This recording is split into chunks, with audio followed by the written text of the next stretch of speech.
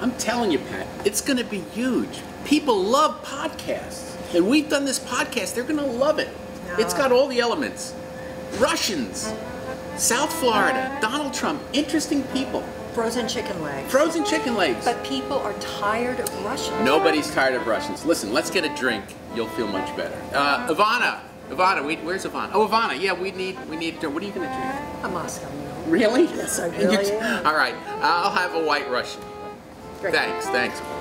So I'm telling you, it's going to be great. Multi-episodes, big investigative journalism, but with a light touch. And accordion music. And accordion music with a not so light touch. I actually mess up a few times. Yeah, and you know this. Wow, this is good, sir. Moscow Mule. Thank you.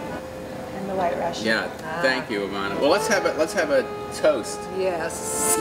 What is Ivana? Wait a minute, Ivana, you're from Ukraine. What's the toast? Na zdоровье.